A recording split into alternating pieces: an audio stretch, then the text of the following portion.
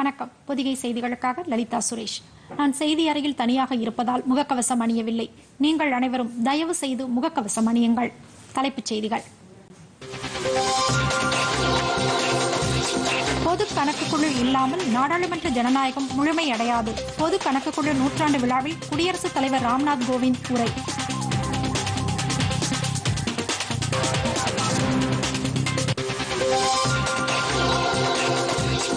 உத்தரகாண்ட் மாநிலம் டேராடூனில் பல்வேறு திட்டங்களுக்கு அடிக்கல் நாட்டி புதிய திட்டங்களை தொடங்கி வைத்தார் பிரதமர் நரேந்திர மோடி.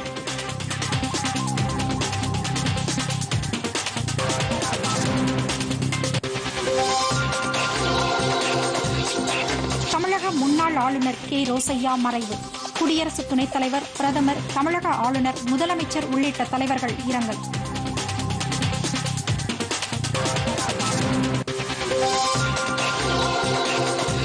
வெள்ளம் பாதித்த பகுதிகளில் போர்க்கால அடிப்படையில் சீரமைப்பு பணிகளை மேற்கொள்ள வேண்டும். அதிகாரிகளுக்கு முதலமைச்சர் மு.க. ஸ்டாலின் உத்தரவு.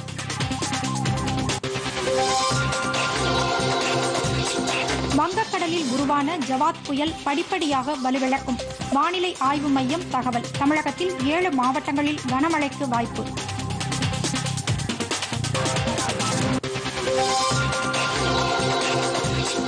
இந்தியாவுக்கு எதிரான 2வது டெஸ்ட் கிரிக்கெட் போட்டி. நியூசிலாந்து சுழற்பந்து வீச்சாளர் அஜாஸ் பட்டேல் 10 விக்கெட்டுகளையும் வீழ்த்தி சாதனை.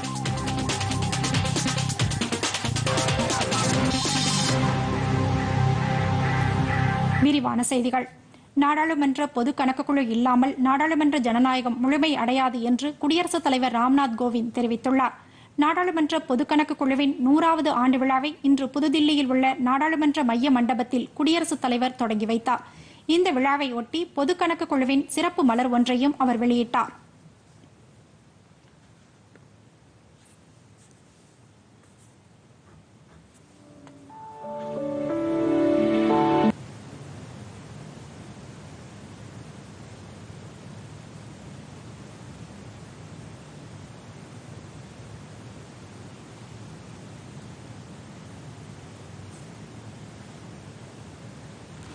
விழாவில் உரையாற்றிய குடியரசுத் தலைவர், பொது கணக்குக்குழு உள்ளிட்ட நாடாளுமன்ற குழுக்கள் நிர்வாகத்தில் வெளிப்படைத்தன்மையை உறுதி செய்வதாக தெரிவித்தார். மக்களின் சார்பில் நிர்வாகத்தின் கணக்கு வழக்குகளை பொது கணக்குக்குழு பராமரித்து உண்மையான வெளிப்படைத்தன்மையை நிலைநாட்டுகிறது என்று அவர் தெரிவித்தார். நிதியை செலவழிக்க நிர்வாகத்திற்கு நாடாளுமன்றம் அனுமதி அளிக்கும் நிலையில் அந்த நிதி எவ்வாறு செலவிடப்படுகிறது என்பதை ஆய்வு செய்யும் பணியில் பொது கணக்குக்குழு ஈடுபடுவதாக அவர் தெரிவித்தார். தூய்மையான பொது வாழ்க்கையில் கணக்கு வழக்குகளை சிறப்பாக கையாள்வது அவசியம் என்று மகாத்மா காந்தி குறிப்பிட்டதை சுட்டிக்காட்டிய குடியரசுத் தலைவர், லட்சியங்கள் மற்றும் எதிர்பார்ப்புகளுக்கு ஏற்ப பொது கணக்குக்குழு செயல்பட்டு வருவதாக தெரிவித்தார். 100 ஆண்டுகளாக அதன் செயல்பாடு மிகவும் பாராட்டத்தக்கதாக உள்ளது என அவர் கூறினார். Has been entrusted with a great responsibility of showing the virtue of prudence. It aids in finding better ways to raise the resources and, more importantly, to spend them efficiently on people's welfare.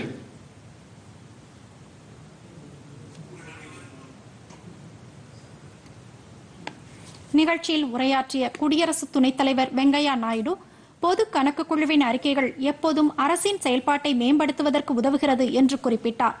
தனது அரும் பணியால் பல நிர்வாக குளறுபடிகளை பொது கணக்குக்குழு கண்டுபிடித்துள்ளதாக அவர் தெரிவித்தார். நாடாளுமன்றம் ஓராண்டுக்கு 100 நாட்களாவது நடைபெற வேண்டும் என அவர் தமது விருப்பத்தை வெளியிட்டார். Through efficient account keeping and its audit. One criticism that is held against PAC is that it lives in the past and mostly does a post-mortem job.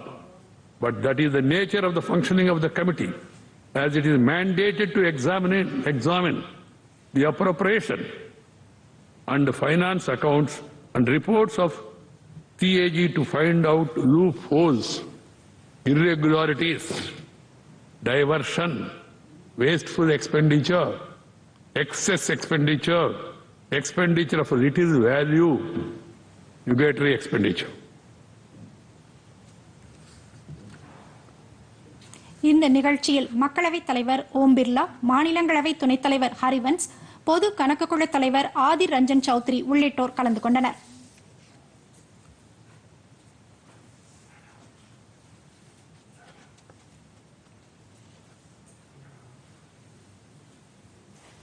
Uttar Pradesh மாநிலத்தின் கோரக்பூரில் 9600 கோடி ரூபாய் மதிப்பீட்டிலான வளர்ச்சி திட்டங்களை பிரதமர் நரேந்திர மோடி வரும் 7ஆம் தேதி நாட்டிற்கு அர்ப்பணிக்கிறார். கோரக்பூர் உர ஆலை கடந்த 2016ஆம் ஆண்டு அடிக்கல் நாட்டப்பட்டு தற்போது பணிகள் முடிவடைந்துள்ளது. இதேபோல் பல்வேறு மேம்பாட்டு திட்டங்கள் முடிவடைந்துள்ள நிலையில் அவற்றை பிரதமர் இந்த நிகழ்ச்சியில் தொடங்கி வைக்கிறார். ஆண்டிற்கு 15,70,000 மெட்ரிக் டன் யூரியா உற்பத்தி செய்யக்கூடிய வகையில் இந்த ஆலை உருவாக்கப்பட்டுள்ளது. இதேபோல் எய்ம்ஸ் மருத்துவமனைக்கான கட்டிடம் உள்ளிட்ட பல்வேறு திட்டங்களையும் இந்த நிகழ்ச்சியில் பிரதமர் தொடங்கி வைக்கிறார்.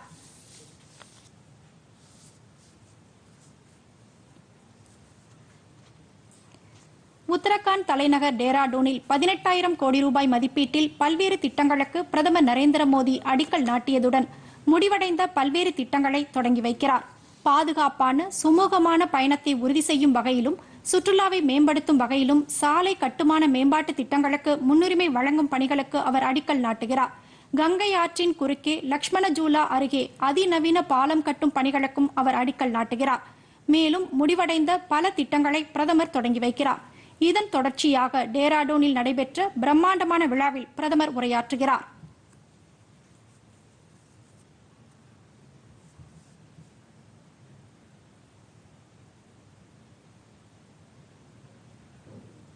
முன்னதாக தில்லி டேராடூன் பொருளாதார வழித்தடத்தின் மாதிரியை பிரதமர் பார்வையிட்டு ஆய்வு செய்தார்.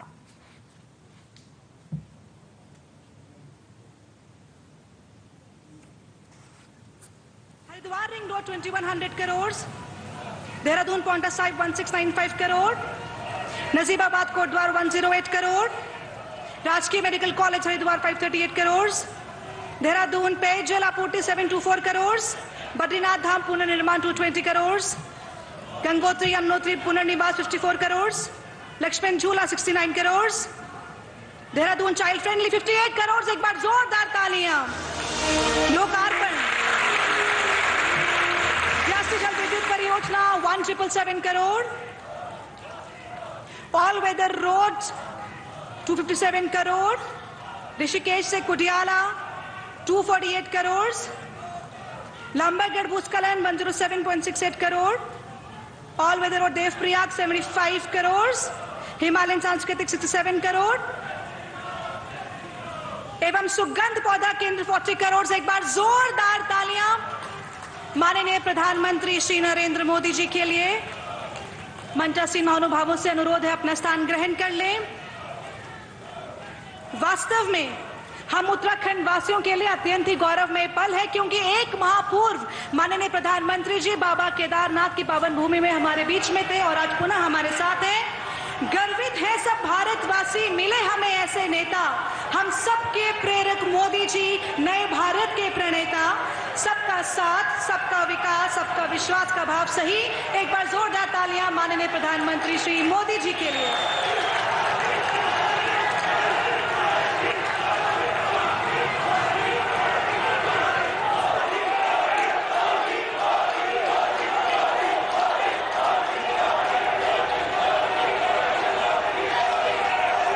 उत्तराखंड का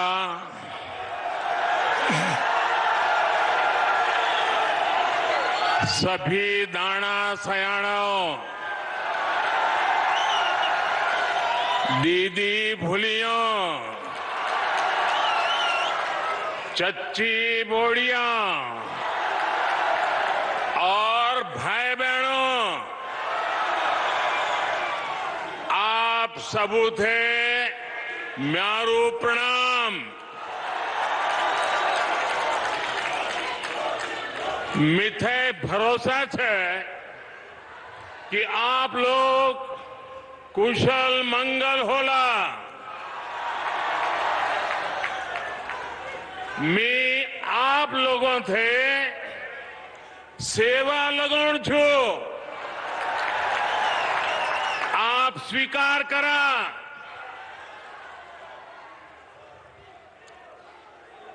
उत्तराखंड के गवर्नर श्रीमान गुरमीत सिंह जी, यहां के लोकप्रिय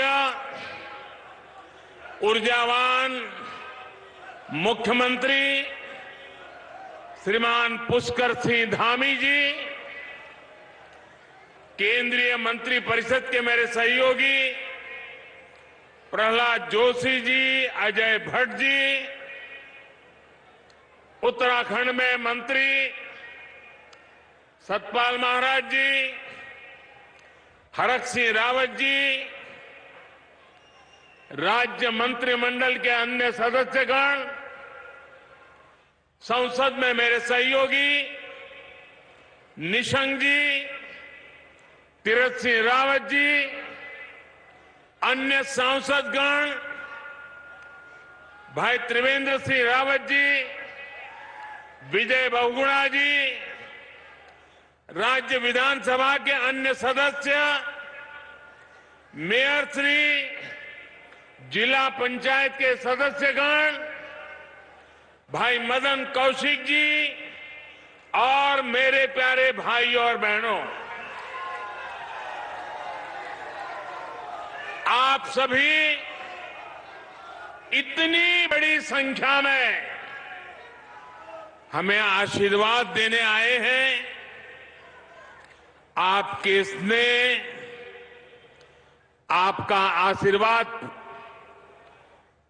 ये आशीर्वाद का प्रसाद पाकर हम सभी अभिभूत है। उत्तराखंड पूरी देश की आस्था ही नहीं, बल्कि कर्म और कठोरता की भूमि है। इसलिए इस क्षेत्र का विकास, यहां को भव्य स्वरूप देना डबल इंजन की सरकार की सर्वोच्च प्राथमिकता है। மேற்கு மத்திய வங்கக்கடலில் உருவாகியுள்ள ஜவாத் புயல் விசாகப்பட்டினத்திற்கு தென்கிழக்கே 210 கிலோமீட்டர் தொலைவிலும், ஒடிஷா மாநிலம் கோபால்பூர் தெற்கே 320 கிலோமீட்டர் தொலைவிலும் நிலை கொண்டிருப்பதாக இந்திய வானிலை ஆய்வு மையம் தெரிவித்துள்ளது. இந்த புயல் மேலும் வடமேற்கு திசையில் நகர்ந்து மேற்கு மத்திய வங்கக்கடலில் இன்று வடக்கு ஆந்திரா, தெற்கு ஒடிஷா கடலோர பகுதியை நெருங்கும் என்றும், பின்னர் வலுவிழந்து காற்றழுத்த தாழ்வு மண்டலமாக மாறி நாளை நண்பகலில் ஒடிஷா மாநிலம் பூரியை நெருங்கும் என்றும் தெரிவிக்கப்பட்டுள்ளது. இது மேலும் வலுவிழந்து மேற்கு வங்க கடலோர பகுதியை நோக்கி நகர வாய்ப்பு உள்ளதாகவும் வானிலை மையம் தெரிவித்துள்ளது. இதன் காரணமாக ஆந்திரா, ஒடிஷா மாநிலங்களில் இன்றும் நாளையும் கனமழை பெய்யும் என்றும், மணிக்கு 90 கிலோமீட்டர் வேகத்தில் பலத்த காற்று வீசும் என்றும் எச்சரிக்கை விடப்பட்டுள்ளது. இதனிடையே ஆந்திர மாநிலம் ஸ்ரீகாகுளம் மாவட்டத்தில் தற்போது தொடர்ந்து கனத்த மழை பெய்து வருவதாகவும் 50 கிலோமீட்டர் வேகத்தில் காற்று வீசுவதாகவும் தகவல்கள் தெரிவிக்கின்றன. இந்த பகுதியைச் சேர்ந்த மீனவர்கள் கடலுக்கு செல்ல வேண்டாம் என ஏற்கனவே அறிவுறுத்தப்பட்டுள்ளனர். ஜவாத் புயலை எதிர்கொள்ள ஒடிஷா, ஆந்திர பிரதேசம், மேற்குவங்க மாநிலங்களில் 46 தேசிய பேரிடர் மீட்பு படையினர் தயார் நிலையில் உள்ளதாக அதன் தலைமை இயக்குநர் அதுல் கர்வால் தெரிவித்துள்ளார். மாநில அரசுகளின் மீட்புக் குழுவினரும் தேவையான முன்னெச்சரிக்கை நடவடிக்கைகளை எடுத்திருப்பதாக தெரிவிக்கப்பட்டுள்ளது. ஆந்திர மாநிலத்தில் புயல் முன்னெச்சரிக்கை காரணமாக மொத்தம் 75 ரயில்கள் ரத்து செய்யப்பட்டுள்ளன. ஒடிஷா மாநிலத்திலும் 90க்கும் மேற்பட்ட ரயில்கள் இன்று ரத்து செய்யப்பட்டுள்ளன. இந்த இரு மாநிலங்களிலும் பெரும்பாலான மாவட்டங்களில் கல்வி நிறுவனங்களுக்கு விடுமுறை அறிவிக்கப்பட்டுள்ளது.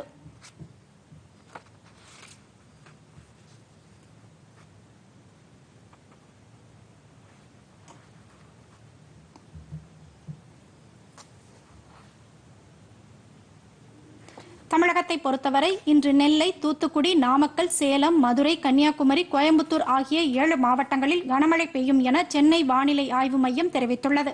ஒரு சில இடங்களில் இடி மின்னலுடன் கனமழை பெய்யும் என்றும், மேற்கு தொடர்ச்சி மலையை ஒட்டியுள்ள பகுதிகளில் மிதமான மழை பெய்ய வாய்ப்புள்ளது என்றும் அந்த மையம் கூறியுள்ளது. உள் மாவட்டங்களிலும் புதுச்சேரி, காரைக்காலிலும் லேசான மழைக்கு வாய்ப்பு உள்ளதாக அந்த மையம் தெரிவித்துள்ளது. சென்னையை பொறுத்தவரை வானம் பொதுவாக மேகமூட்டத்துடன் காணப்படும் என்றும் வானிலை மையம் தெரிவித்துள்ளது. சிறிய இடைவேளைக்கு பிறகு செய்திகள் தொடரும்.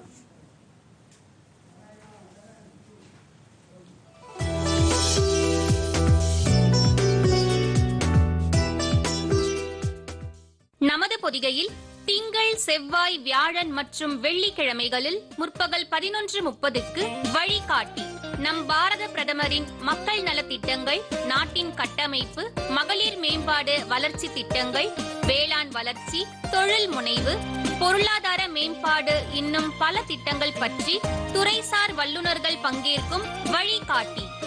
இதன் மறு ஒலிபரப்பு இரவு 11:30 மணிக்கு. பொதிகையுடன் இணைந்திருங்கள். செய்திகள் தொடர்கின்றன. கடற்படை தினம் நாடு முழுவதும் இன்று கொண்டாடப்படுகிறது. இதையொட்டி குடியரசுத் தலைவர் ராம்நாத் கோவிந்த், பிரதமர் நரேந்திர மோடி உள்ளிட்ட தலைவர்கள் வாழ்த்துக்களை தெரிவித்துக் கொண்டனர். கடந்த 1971ஆம் ஆண்டு நடைபெற்ற போரில் இந்தியா வெற்றியடைந்ததன் நினைவாக ஆண்டுதோறும் டிசம்பர் 4ஆம் தேதி கடற்படை தினம் கொண்டாடப்பட்டு வருகிறது. இதன் ஒரு பகுதியாக தில்லி உள்ளிட்ட நாடு முழுவதும் பல்வேறு நிகழ்ச்சிகளுக்கு ஏற்பாடு செய்யப்பட்டுள்ளன. குடியரசுத் தலைவர் ராம்நாத் கோவிந்த் வெளியிட்டுள்ள வாழ்த்துச் செய்தியில் அனைத்து கடற்படையினருக்கும் அவர்களின் குடும்பத்தினருக்கும் தமது வாழ்த்துக்களை தெரிவித்துக் கொள்வதாக குறிப்பிட்டுள்ளார். கடல் பகுதியை பாதுகாக்கும் பணிகள் மட்டுமின்றி கடற்படையினர் கொரோனா எதிர்ப்பு போரிலும் தங்களின் சிறப்பான பணிகளை ஆற்றியதாக குடியரசுத் தலைவர் புகழாரம் சூட்டியுள்ளார். கடற்படையினரின் சேவைகளுக்கு இந்தியர்கள் தொடர்ந்து நன்றிக்கடன் பட்டிருப்பதாகவும் அவர் கூறியுள்ளார். பிரதமர் நரேந்திர மோடி தமது வாழ்த்துச் செய்தியில் அளப்பரிய பங்களிப்பை ஆற்றி வரும் கடற்படையினரின் வீரத்தை பாராட்டுவதாக குறிப்பிட்டுள்ளார். இயற்கை பேரிடர் போன்ற நெருக்கடியான சூழலில் முன்னணியில் இருப்பவர்கள் கடற்படையினரே என்றும் அவர் கூறியுள்ளார்.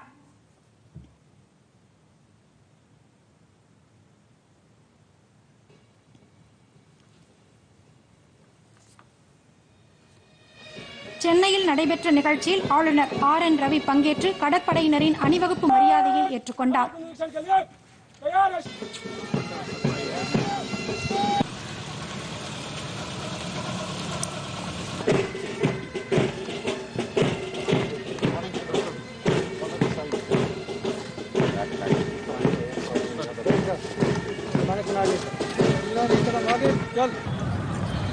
பின்னர் கடற்படை உயர் அதிகாரிகளை தமிழ்நாடு மற்றும் புதுச்சேரி பகுதிக்கான தலைமை தளபதி அட்மிரல் புனித் சதா ஆளுநருக்கு அறிமுகம் செய்து வைத்தார்.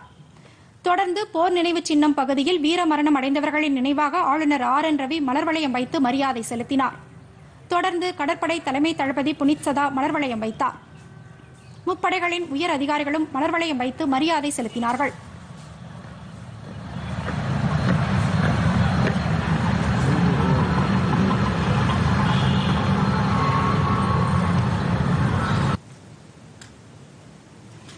முதலமைச்சர் மு.க.ஸ்டாலின் இன்று மழை வெள்ளத்தால் மோசமாக பாதிக்கப்பட்ட சென்னை மற்றும் புறநகர் பகுதிகளை பார்வையிட்டு ஆய்வு மேற்கொண்டார். போரூர், மாங்காடு, ஐயப்பன் தாங்கல், தனலட்சுமி நகர் ஆகிய பகுதிகளை பார்வையிட்ட முதலமைச்சர் சீரமைப்பு மற்றும் நிவாரணப் பணிகளை போர்க்கால அடிப்படையில் மேற்கொள்ளுமாறு அதிகாரிகளுக்கு உத்தரவிட்டார். வெள்ளத்தால் பாதிக்கப்பட்ட மக்களுக்கு அவர் நிவாரண உதவிகளை வழங்கினார். போரூர் ஏரி பகுதியில் தண்ணீர் தேங்கிய இடங்களையும் ஏரியின் நீர் இருப்பையும் முதலமைச்சர் பார்வையிட்டார். தொடர்ந்து மவுலிவாக்கம், மாங்காடு சுரங்கப்பாதையையும் முதலமைச்சர் பார்வையிட்டு ஆய்வு செய்தார். பின்னர் ஐயப்பன் தாங்கல், பரணிப்புத்தூர் சாலையில் நடைபெற்ற நிகழ்ச்சியில் வெள்ளத்தால் பாதிக்கப்பட்ட மக்களுக்கு நிவாரண உதவிப் பொருட்களையும் உணவுப் பொட்டலங்களையும் முதலமைச்சர் வழங்கினார். பின்னர் அருகே உள்ள தனலட்சுமி நகர் பகுதியில் உள்ள மழைநீர் அகற்றும் பணிகளை முதலமைச்சர் ஸ்டாலின் ஆய்வு மேற்கொண்டு பணிகளை விரைந்து முடிக்குமாறு அதிகாரிகளுக்கு அறிவுரை வழங்கினார். முதலமைச்சருடன் குறு, சிறு மற்றும் நடுத்தர தொழில்துறை அமைச்சர் தாமோ அன்பரசன், நாடாளுமன்ற உறுப்பினர் TR பாலு உள்ளிட்டோர் கலந்து கொண்டனர்.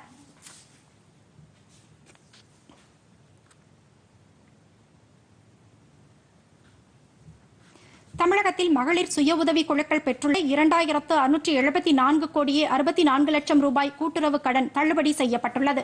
இதற்கான அரசாணையை வெளியிடப்பட்டுள்ளது.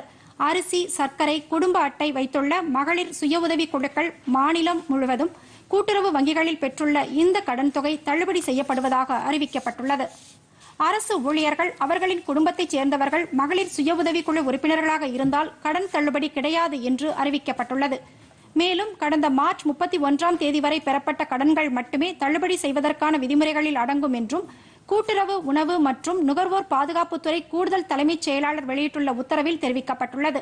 இந்த கடன் தொகையில் இந்த நிதியாண்டில் 600 கோடி ரூபாய் விடுவிக்கப்படும் என்றும் மீதமுள்ள தொகை 7% வட்டியுடன் 4 ஆண்டுகளில் விடுவிக்கப்படும் என்றும் அவர் வெளியிட்டுள்ள உத்தரவில் தெரிவிக்கப்பட்டுள்ளது.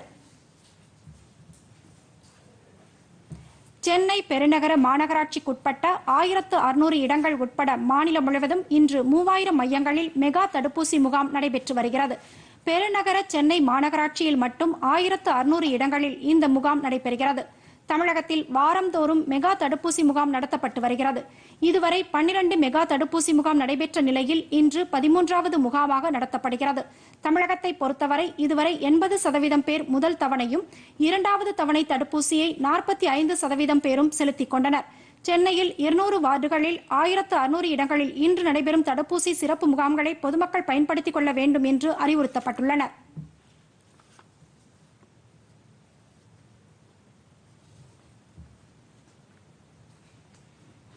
இதற்கிடையே விழுப்புரம் பகுதியில் நடைப்பயணம் மேற்கொண்ட அமைச்சர் மா சுப்பிரமணியன் பேருந்தில் பயணம் செய்த மக்களிடம் தடுப்பூசி செலுத்திக் கொள்ள வேண்டியதன் அவசியம் குறித்து விழிப்புணர்வு ஏற்படுத்தினார்.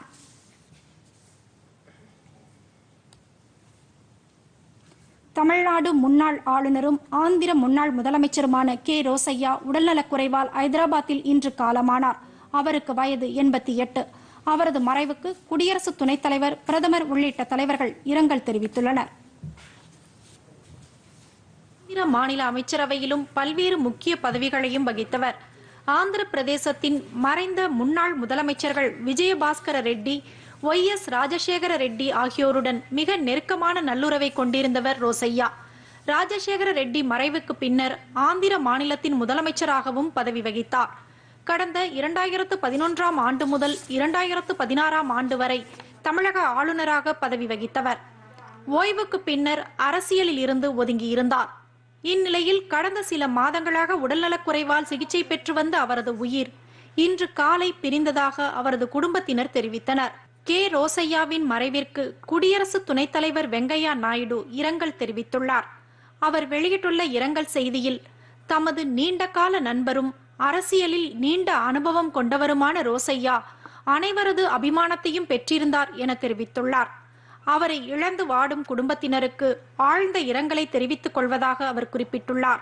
பிரதமர் நரேந்திர மோடி வெளியிட்டுள்ள இரங்கல் செய்தியில், ரோசையாவின் மறைவு தமக்கு வருத்தத்தை அளிப்பதாக தெரிவித்துள்ளார். முதலமைச்சராக இருந்த போதும் ஆளுநராக பதவி வகித்த போதும் அவருடன் பல முறை கலந்துரையாடல் நடத்தியதை நினைவு கூர்ந்துள்ள பிரதமர், பொது வாழ்க்கையில் அவரது பங்களிப்பு நினைவு கூறப்படும் என்று கூறியுள்ளார். தெலங்கானா ஆளுநரும் புதுச்சேரி துணைநிலை ஆளுநருமான தமிழிசை சவுந்தரராஜன் ரோசையாவின் மறைவு செய்தி அறிந்து மனவேதனை அடைந்துள்ளதாக கூறியுள்ளார். மிக உயர்ந்த பதவியில் இருந்தாலும் எளிதில் அணுகக்கூடிய தலைவராக விளங்கியவர் என்றும், அவரை நூற்றாண்டு காலமாக தென்னிந்திய அரசியலில் தொடர்ந்து பயணித்தவர் என்றும், ஆந்திர மாநிலத்தில் அதிக நாட்கள் அமைச்சராக பதவி வகித்து சாதனை புரிந்தவர் என்றும் கூறியுள்ளார். அவரை இழந்து வாடும் குடும்பத்தினருக்கு ஆழ்ந்த இரங்கலையும் ஆறுதலையும் தெரிவிப்பதாக அவர் கூறியுள்ளார். தமிழக ஆளுநர் ஆர்.என். ரவி வெளியிட்டுள்ள இரங்கல் செய்தியில், ரோசையாவின் மறைவு செய்தி அறிந்து அதிர்ச்சி அடைந்ததாக தெரிவித்துள்ளார். மூத்த அரசியல் தலைவரான அவர் ஆந்திர மாநிலத்தின் நிதியமைச்சராக இருந்து 16 முறை பட்ஜெட் தாக்கல் செய்துள்ளதை சுட்டிக்காட்டியுள்ளார். ஆந்திர மாநில முதலமைச்சராகவும் தமிழக ஆளுநராகவும் சிறப்பாக பணியாற்றிய அவரது மறைவு நாட்டிற்கும் ஆந்திர மாநிலத்திற்கும் பேரிழப்பு என்று குறிப்பிட்டுள்ளார். முதலமைச்சர் மு.க. ஸ்டாலின் வெளியிட்டுள்ள இரங்கல் செய்தியில், ரோசையாவின் மறைவு வேதனை அளிப்பதாக தெரிவித்துள்ளார்.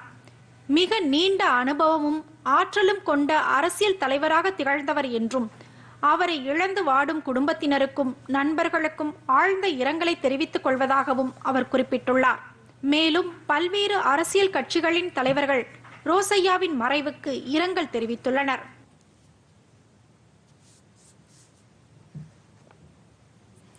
தொடர்வது விரைவுச் செய்திகள்.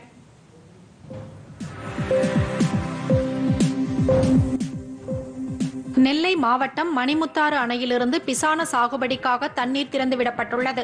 சட்டப்பேரவைத் தலைவர் அப்பாவு கலந்து கொண்டு அணையிலிருந்து தண்ணீரை திறந்து வைத்தார். அண்மையில் பெய்த மழை காரணமாக நீர்வரத்து அதிகரித்ததால் அணையின் நீர்மட்டம் 115 அடியாக உள்ளது. இதையடுத்து அரசின் உத்தரவுப்படி தண்ணீர் திறக்கப்பட்டுள்ளது. முதற்கட்டமாக வினாடிக்கு 100 கன அடி வீதம் தண்ணீர் திறக்கப்படுகிறது. இன்று முதல் அடுத்த ஆண்டு மார்ச் 31ஆம் தேதி வரையிலான 118 நாட்களுக்கு தண்ணீர் திறக்கப்பட உள்ளது. இதன் மூலம் 11,134 ஏக்கர் விவசாய நிலம் பாசன வசதி பெறும். இந்த நிகழ்ச்சியில் மாவட்ட ஆட்சியர் விஷ்ணு மற்றும் பொதுப்பணித்துறை அதிகாரிகள் கலந்து கொண்டனர்.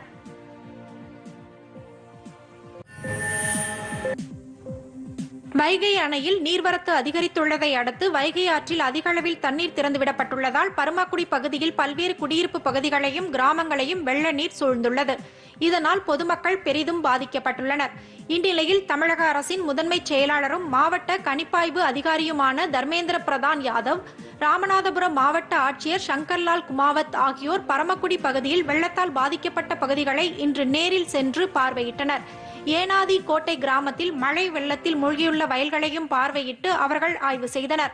முகாம்களில் தங்க வைக்கப்பட்டுள்ள மக்களிடம் அவர்கள் குறைகளை கேட்டறிந்தனர். கர்நாடக மாநிலத்தில் ஒமிக்ரான் தொற்று பாதிப்பு உறுதியாகி உள்ளதை அடுத்து கிருஷ்ணகிரி மாவட்ட அரசு தலைமை மருத்துவமனையில் முன்னெச்சரிக்கையாக 30 படுக்கை வசதிகள் கொண்ட ஒமிக்ரான் வார்டு உருவாக்கப்பட்டுள்ளது. கிருஷ்ணகிரியில் செய்தியாளர்களிடம் பேசிய அரசு மருத்துவக் கல்லூரி முதல்வர் அசோகன் இந்த தகவலை தெரிவித்தார். கிருஷ்ணகிரி மாவட்டத்தில் தற்போது 10 என்ற விகிதத்தில் கொரோனா தொற்று பாதிப்பு உள்ளது என்றும் மக்கள் தடுப்பூசி செலுத்திக் கொள்வதில் ஆர்வம் காட்டி வருவதால் தொற்று குறைந்துள்ளது என்றும் அவர் தெரிவித்தார். கிருஷ்ணகிரி அரசு மருத்துவக் கல்லூரியில் ஏற்கனவே கொரோனா படுக்கை வசதிகள் உள்ள நிலையில் கூடுதலாக தற்போது ஒமிக்ரான் தனி வார்டும் அமைக்கப்பட்டுள்ளது என்று அவர் தெரிவித்தார்.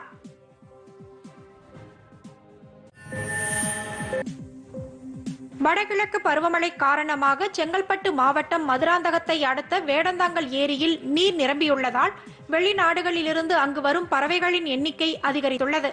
ஆண்டுதோறும் நவம்பர் முதல் வாரத்திலேயே ஆஸ்திரேலியா, பாகிஸ்தான், மியான்மர், பங்களாதேஷ், இலங்கை உள்ளிட்ட பல்வேறு நாடுகளிலிருந்து கூளைக்கடா, வர்ண நாரை, கரண்டிவாயன், நத்தை கொத்தி நாரை, சாம்பல் நாரை, மிளிர் அரிவாள் மூக்கன், பாம்பு தாரா, நீர்க்காக்காம் உள்ளிட்ட பறவைகள் இனப்பெருக்கத்திற்காக வருவது வழக்கம். அந்த வகையில் வேடந்தாங்கல் பறவைகள் சரணாலயத்திற்கு தற்போது 12,000க்கும் மேற்பட்ட பறவைகள் வந்துள்ளதாக வனத்துறையினர் தெரிவித்துள்ளனர்.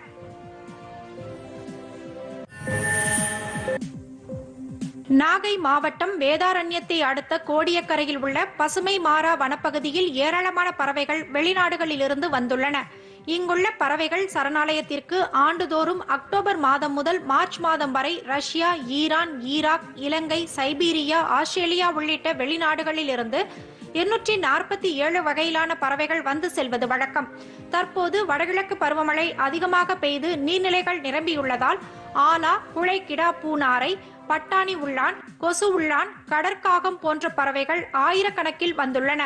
அவை சரணாலய பகுதியில் கூட்டம் கூட்டமாக அமர்ந்திருப்பது கண்கொள்ளா காட்சியாக உள்ளது.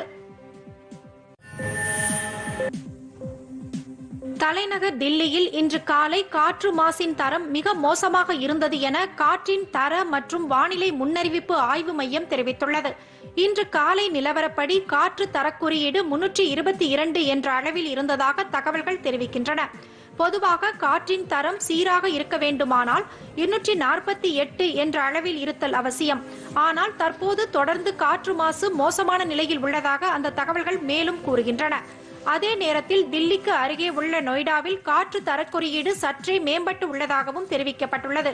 குருகிராம் பகுதியில் இதே போன்ற மோசமான காற்றின் தரம் காணப்படுவதாக அந்த தகவல்கள் மேலும் தெரிவிக்கின்றன.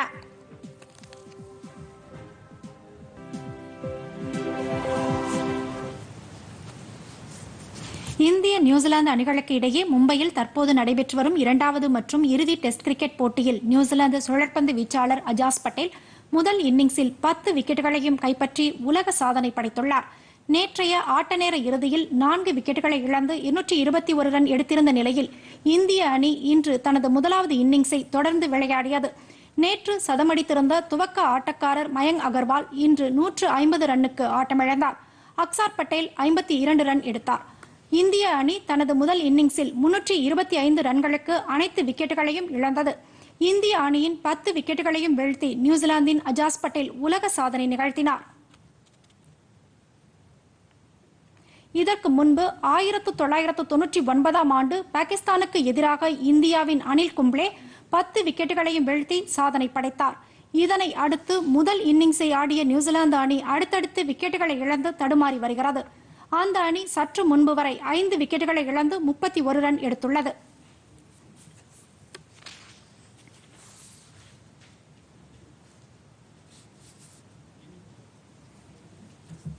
மீண்டும் தலைப்புச் செய்திகள். பொது கணக்குக்குழு இல்லாமல் நாடாளுமன்ற ஜனநாயகம் முழுமையடையாது. பொது கணக்குக்குழு நூற்றாண்டு விழாவில் குடியரசுத் தலைவர் ராம்நாத் கோவிந்த் உரை.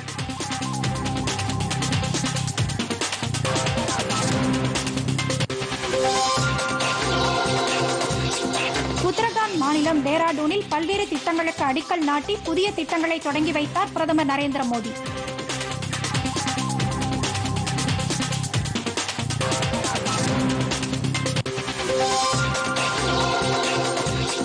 தமிழக முன்னாள் ஆளுநர் கே. ரோசையா மறைவு. குடியரசு துணைத் தலைவர், பிரதமர், தமிழக ஆளுநர், முதலமைச்சர் உள்ளிட்ட தலைவர்கள் இரங்கல்.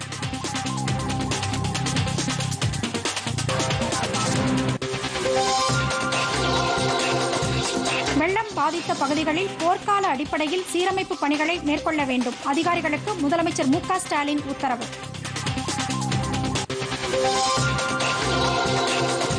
வங்கக்கடலில் உருவான ஜவாத் புயல் படிப்படியாக வலுவிழக்கும். வானிலை ஆய்வு மையம் தகவல். தமிழகத்தில் 7 மாவட்டங்களில் கனமழைக்கு வாய்ப்பு.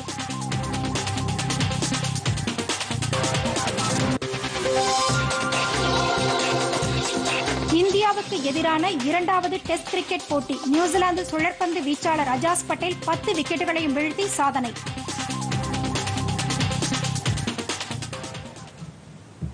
இத்துடன் இந்த செய்தியறிக்கை நிறைவடைகிறது. மீண்டும் செய்திகள் மாலை 5 மணிக்கு. வணக்கம்.